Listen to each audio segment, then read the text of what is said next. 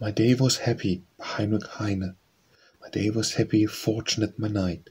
People laughed me when I struck the lyre of poetry. Passion was my song and fire. There it kindled many a lovely light. And summer still ablaze, but I've already dragged to the barn the crop I brought to birth. And I have to leave all that the earth made so dear to me and loved so dearly. The instrument sings from my hand. The glass breaks and splinters, but to my lip, overconfidently, I so cheerfully pressed. God, how deeply bitter dying is!